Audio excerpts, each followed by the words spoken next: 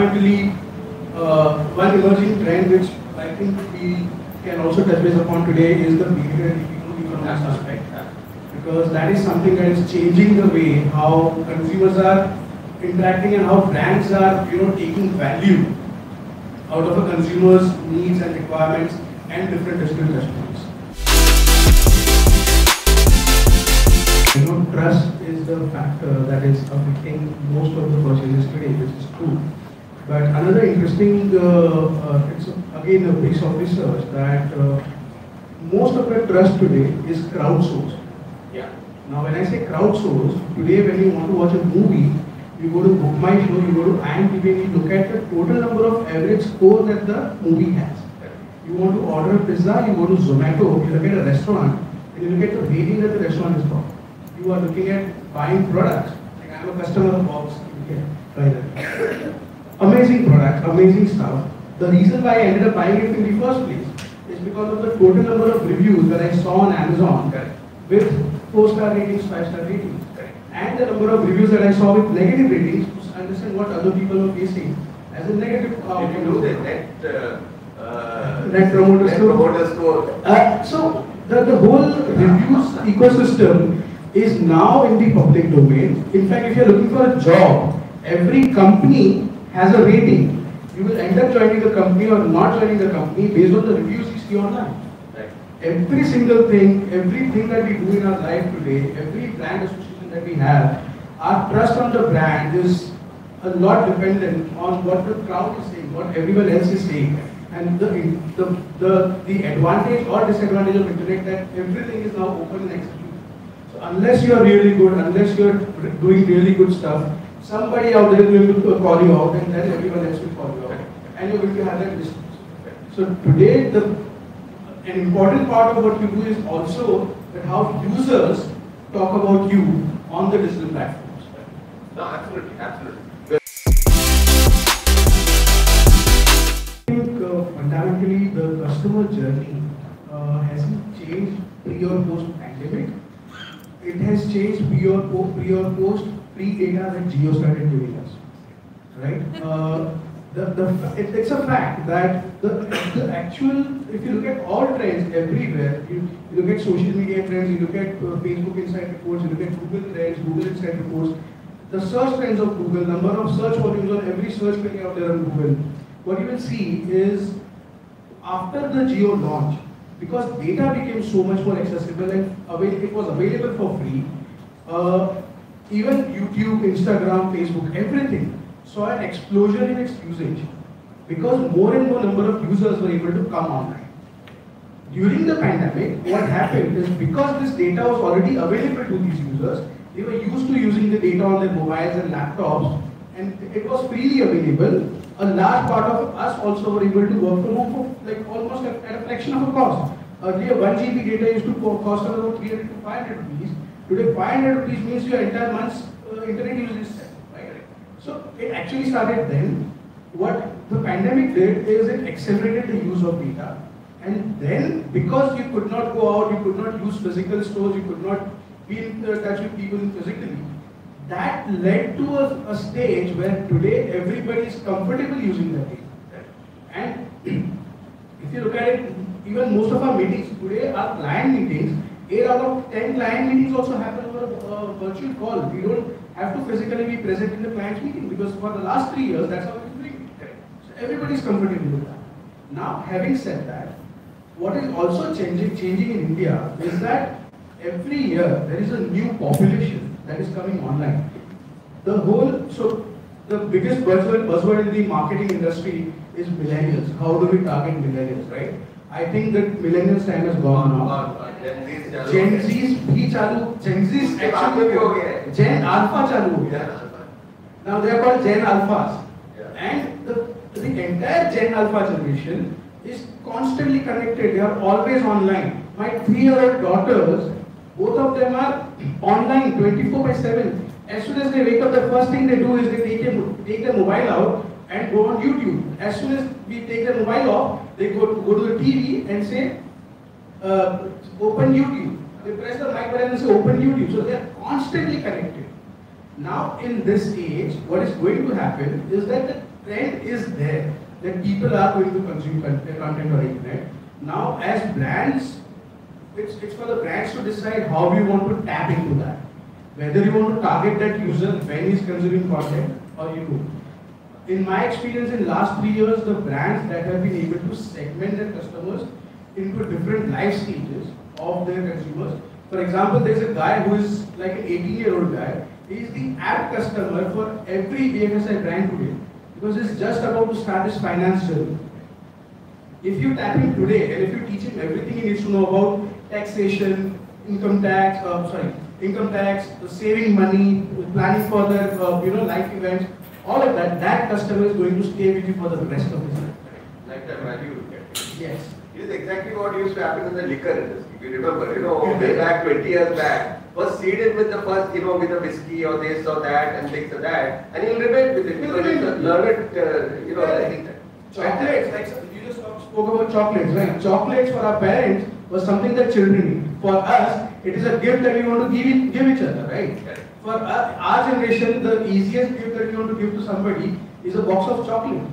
Forever Washer, 700 rupees for 7 chocolates. Yeah. That's the kind of stuff that is going on. Correct. So I think Sweet with good image. Yeah, I think the consumer trends is shifting for sure. Even my father, who is a 60-year-old man, he is on YouTube now. He is more on YouTube than on any other platform. His TV usage has gone down. He's following you. I don't know, maybe.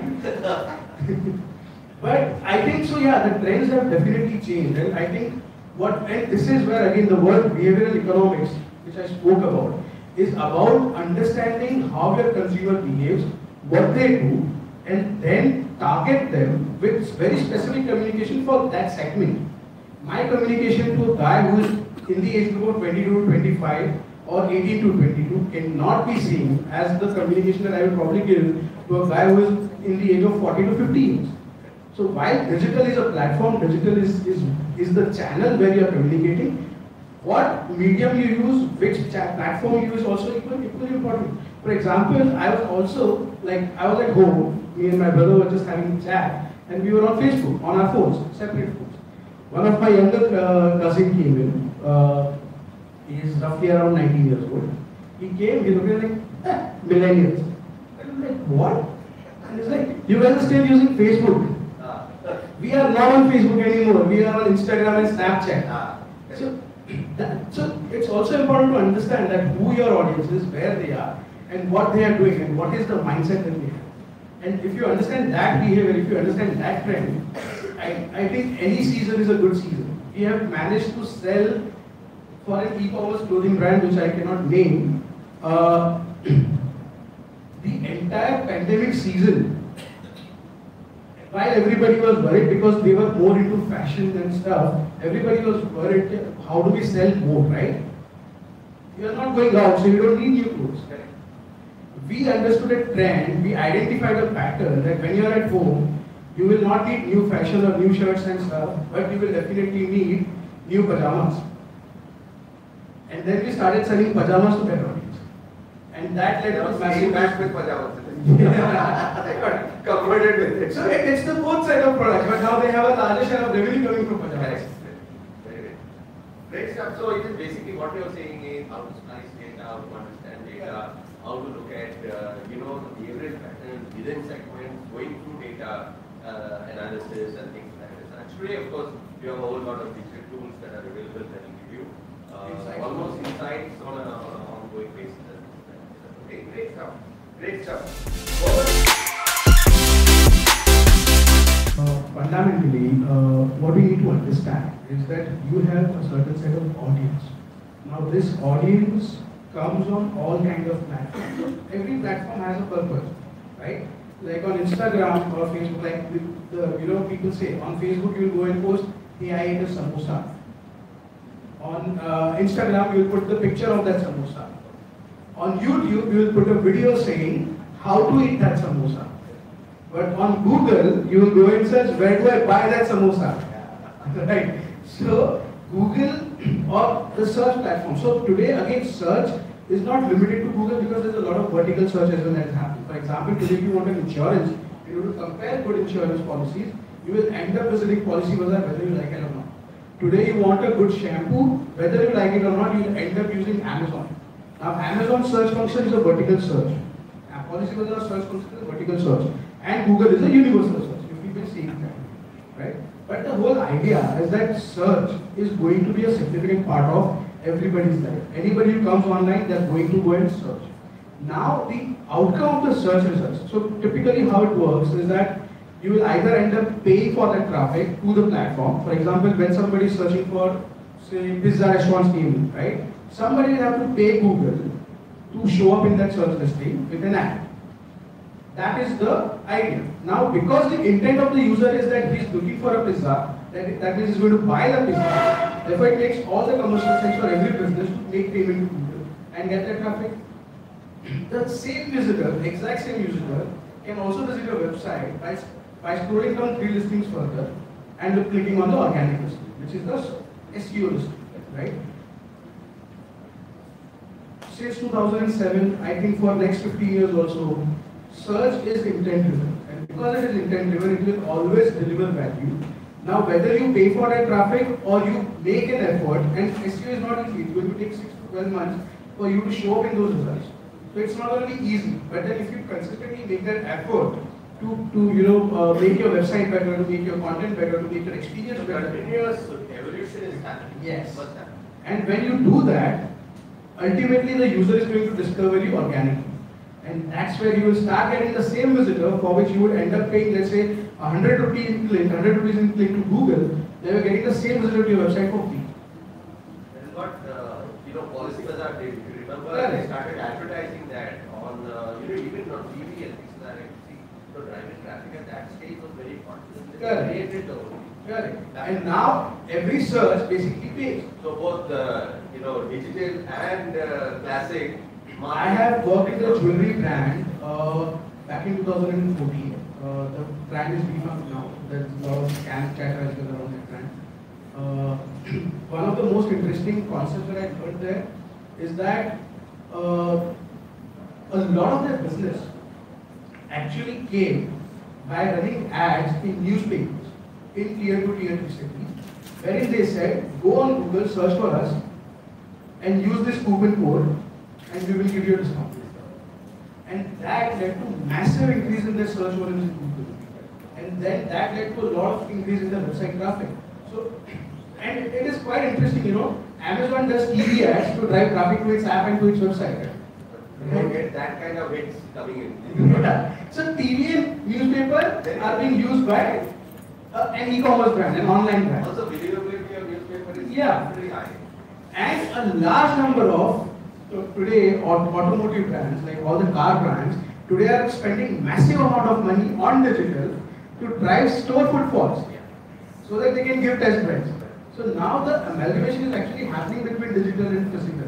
That offline marketing and online marketing, you have to merge them, you don't have a choice as well. And SEO is going to basically help you merge it, because the consumer, at the end of the day, no matter what you do, eventually end up searching for it. And therefore you have to be there.